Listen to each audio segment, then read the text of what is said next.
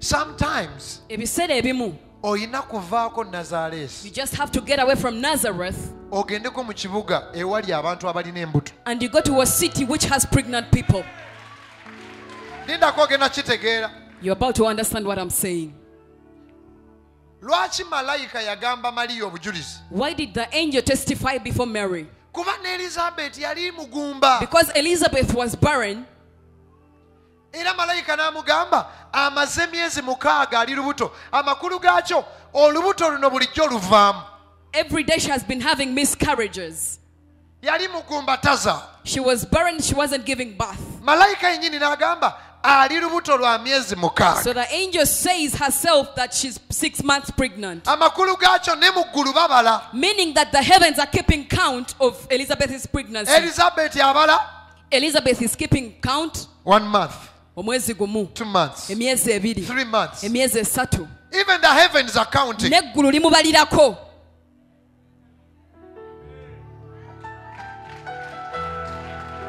Ulira. Olwo olubuto ng'eggulu likubalirako lusobola okuvaamu. If the heavens are keeping count of your pregnancy, you cannot have a miscarriage.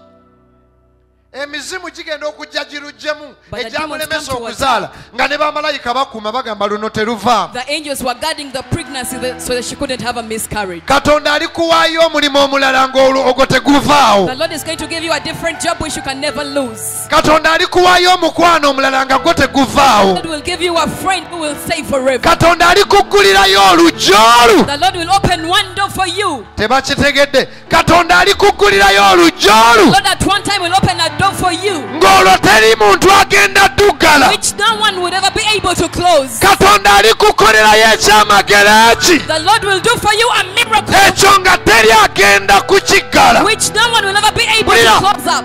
Wulira obudde butudduseeko. Time is fast spent. Mary went Mariyamu n'adduka to Judea. n'atuuka e Yuda. Somebody said to Judea. What happened? Kyekyatuukawo And greeted n'abuuza and said, Mary, n'agamba nti what are you doing here? okola ki wano Mary? And they said, the angel has just left. Mariyamu n'amudamu n'amugamba malayika yakava ewange kati He said, you are pregnant. naye aŋŋambye nti oli lubuto. Now, these are points you need to note as we are about to close. Bino bikulu nnyo era bitegeere nga tumaliriza. Birds of the same feathers Abantu abafaanagana flock together. batambulira wamu. That's why Mary Y'ensonga lwaki Mariyamu went to see Elizabeth. ava e Nazaaleesi n'agenda okulaba Erizabeesi, Because kubanga together wamu they speak the same language. boogera olulimi olufaanagana. People said it is impossible. Abantu bagamba tekisoboka, Elizabeth, naye we twogerera Erizabeesi, no, Elizabeth tells Mary Erizabeesi n'agamba Mariyamu what she went through bye yayitamu when she was barren. bwe yali ng'akyali mugumba. They speak the same language. Boogera olulimi kati olufaanagana. Impossibilities are possible. Ebitasoboka bisoboka. The Bible says, listen, don't Bayibuli egamba a wise man nti omusajja omugezi wisely picks his friends. alonda mikwano gye n'obwegendereza. Wisely. N'amagezi alonda mikwano gye. Because if Mary stayed in Nazareth, Kubanga singa Mariyamu yasigala mu Nazaaleesi, possibly chances were emikisa gyali nti she could get a miscarriage. olubuto lwe lwali lusobola okuvaamu. Everyone would say, Buli muntu yenna yandyogedde bw'ati, you're pregnant oli lubuto of the Holy Spirit. olw'Omwoyo Omutukuvu, Iwo. tekisoboka. They would go advise Joseph. Bandigenze wa Yusufu ne bamunnyonnyola. Just look for a guy who pregnanted your wife. Noonya musajja yafunyisa mukazi w'olubuto. Since when did the Holy Spirit pregnant people? Omwoyo Omutukuvu yatandika ddi ofunyisa embuto? She left that town N'ava mu kibuga ekyo and went to a town called Judea, n'agenda mu kibuga ekya Buyuda, where people are pregnant already. ewali abantu abafunedde embuto. Tonabitegeera. You want to be a lawyer? Oyagala kubeera looya? Read his books. Tunuulira ku butabo, osome ku butabo bwa Mr. Luzige. Because everything you want to be, Kubanga ekintu kyonna ky'oyagala okufuuka, somebody has already been. waliwo omulala yakifuuka edda. Ngenda kiddamu. I'm going to repeat that statement. Ngenda kusaba suna neighbor mugambe genda ke Judea. Pinch your neighbor and tell them to go to Judea. Mugambe vaako kukaala. Get away from that village where you Gamba are. omulala mugambe buli kyoyagala ofuuka. Whatever you want to become. Elizabeth ali lubuto already. Elizabeth is already pregnant Lwa somewhere. myezi 6. She's 6 months pregnant. Waliwo abantu abajjamu embuto There are people who abort their pregnancies. nga beetaaga kuviira. You just need to get away from them so that you don't have a miscarriage. Mwami mukisa. Nina bulaza wange, mukwano gwange ava mu kyalo. I have a friend of mine from the village. Buli bwe yankyaliranga nga mpulira ayagala kujja mu lubuto. Every time they came to visit, I felt that they were trying to help me have a miscarriage. Tusanyusa okulaba kale. You're welcome. Mu kyalo bali batya si birungi. In the village, things are not going on well. Kulwaki abantu bonna bafudde. Everyone is dead. Nze ndi wano ndi ku kirooto nti ngenda kubeera w'amaanyi mu I Kampala. have a dream that I am becoming great in Kampala. Kati ki ekikuleese? Olinayo ku ssente tutereeze ebijja. So why are you here? Do you have money so that we can make well the graveyard? Lwaki? Why? Banneiba bonna bafa. All the neighbors around us are dying. Tuswalira awo. So we are getting ashamed. Bwe yaba tategeezezza nti kuffe kuli kaddako. That person is trying to say that one of us is coming on next to die. In case wabaawo ekibaawo. Just in case anything happens. Kubanga juzi twaziise wa muzeeka Boggoza. Because last time we were burying at Mr. Kabogoza's home. Ate ne gundi mulwadde nnyo. And even the other person is so sick. Konze kanzigye Kampala. Then I said, let me come to Kampala. Mpa ssente tulongoose ebijja. Give me money to make well a graveyard. Kulwaki? Why? Wabaawo ekibaawo. Something might happen, you never Abantu know. bonna bafa. Almost everyone is dying back there in the village. Abo beetaaga kuviira. You just need to get away from such people. Okyalira abantu abagamba. And go and visit people that say, Mu myaka 5 ngenda kuba n'ennyumba in the next 5 z'abapangisa. years I'm going to have a house of my own and rentals.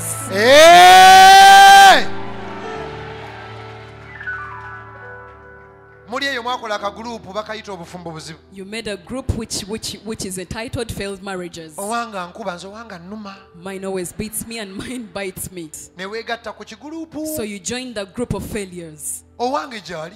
Mine is there and he exists. Abamu ku ffe. Some of us, Bayibuli egamba bwe yatuukayo. the Bible says when she got there, Akaana kali mu ki? the baby in her womb Ne kakola ki? leaped. Ne kakola ki? Ne kasamba. The baby in her womb leaped. Okimanyi nti eriyo omuntu gw'olaba ng'ekintu kyakola kireetera ekirooto ky'okuddamu Do you obulamu. know that you look at certain people and your dreams get alive? Bw'oba tolina bantu abo Katonda abaleete mu If bulamu you don't bwo. have such people, may the Lord bring them for you in Jesus' name. Nali njagala okukola ki? Okuyimba. I wanted to sing, Naye nga simanyi kuzina. but I didn't know how to dance. Ne tuyimba oluyimba baluyita ki? Abalokole tulina erinnya. Babbeeni abo bonna bali mu kwaya baagagawala bugaggawazi ne All the bava. pastors were in the choir. Hey! Naye nga waliwo paati etuuka ne tuga abalokole tulina. Abo ne bagamba bambi. There was a part for dancing and everyone would pity me. Tamanyi kuzina. And they knew that I didn't know how to dance. Naye mba ndi ku TV. But while I was watching TV, Ne ndaba Michael W. Smith. I saw Michael W. Smith. Ng'ekisaawe kirimu abantu emitwalo nga 20. The stadium was full of over 20,000 people. Naye nga tazina. But he wasn't dancing. Anyiga nnanga. He was just playing the keyboard. God will make a way where there seems to be no way. Kamera netambula nga abantu bangi. Akaana ne kabuuka mu nze bwe. Pu! And then the baby inside of me leaped.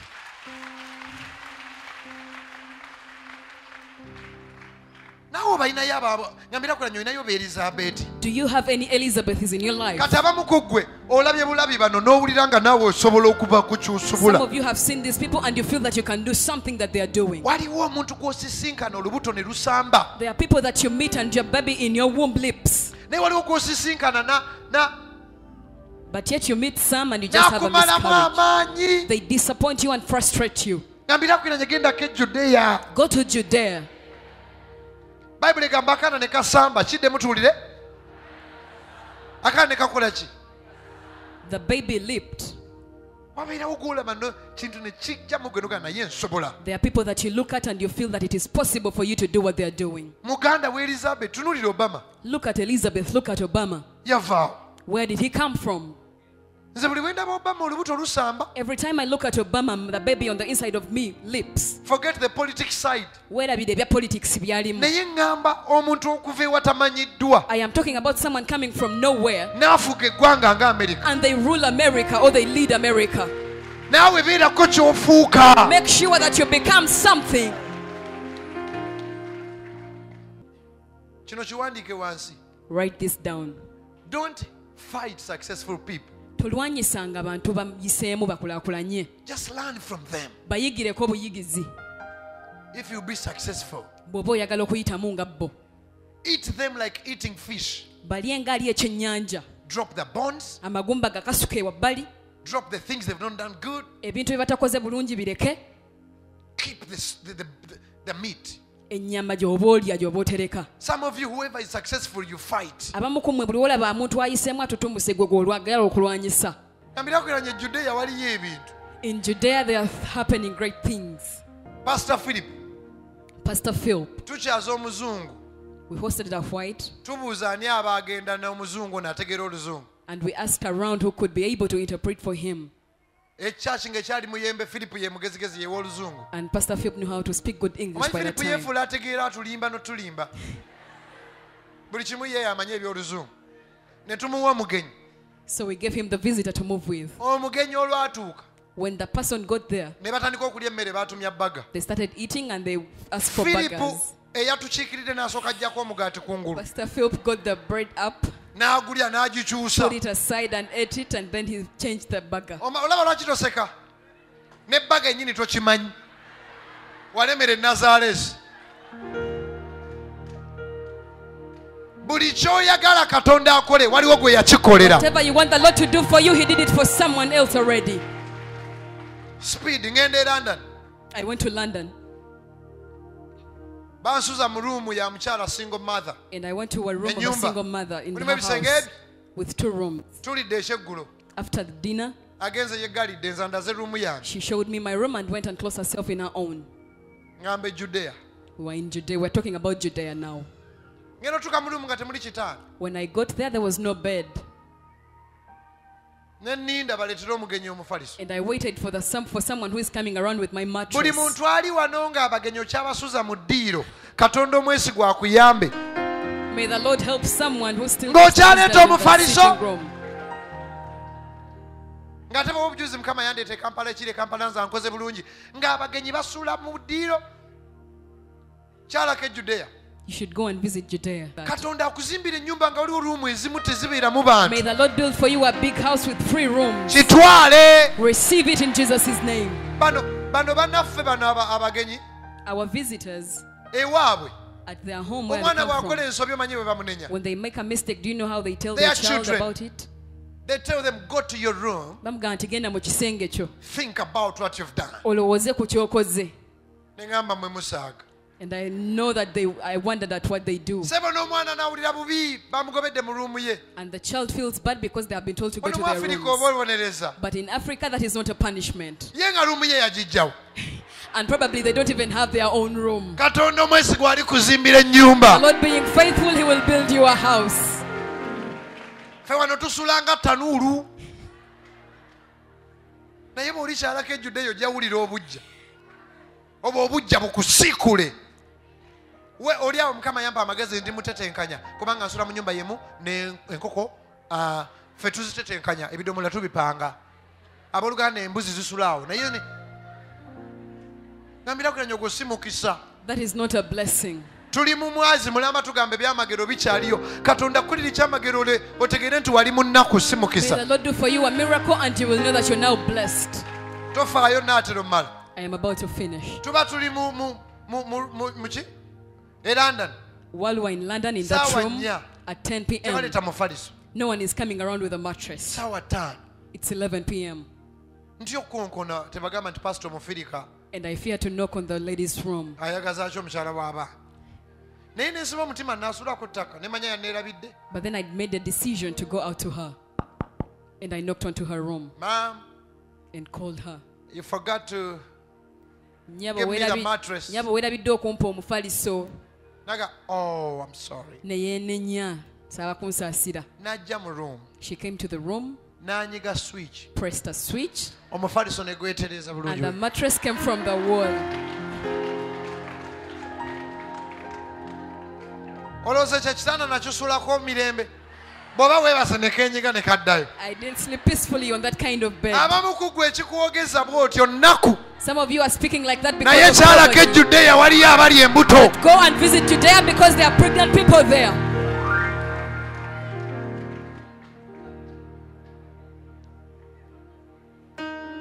Nnaku yeekwogeza etyo.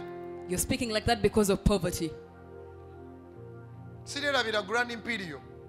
I will never forget Grand Imperial. Nalaba essaati ng'entuuka. I saw a very beautiful shirt that fits Ozimanyi me. ezo essaati ezo? Ndi ku Judeya. I'm talking about Judea. Simbula Mariya ogendeko e Judeya. Go from Nazareth, Mary, and visit Judea. Ne mbuuza omukazi, And I asked the lady, eyo essaati ya mmeka? how much is that shirt? Nga talina nsonyi omukazi yaŋŋamba mitwalo 19 And he told mu me kenda. 199,000 shillings. Konsezo essaati emu. And I wondered that it's just one shirt that costs that Ngambira much. kulanye tebagaana kulamuza. It is free for you to go to a market and find out about the prices. Emu ne Just one mbalabalamu shirt. mu owino. Mitwalo 19 mbanguze essaati mmeka? But at another market, I could buy a lot of shirts from that price. Mba nkyewuunya obubbi bw'e Kampala. While I was still amazed at them, Omusajja n'ayingira ne bamuga emitwalo 19 n'agisasula n'agitwala a man nga paid for ndaba. it and went it before me. Ne ngamba abantu basirwala busirwaza e Kampala ezo ssente oba okozeemu ebintu bingi. And I thought that they are just foolish to Obwo pay bwavu for bwe that much. bukwogeza naye Katonda asitule omukazi wano. May the Lord raise someone here. Buli ky'oyagala okubeera ono yakibeera. Whatever you want to become, someone else is already believing it. Tomulwanisa, mulabireko. Don't fight against them, but just see from them and learn from them. Buli kye tukola.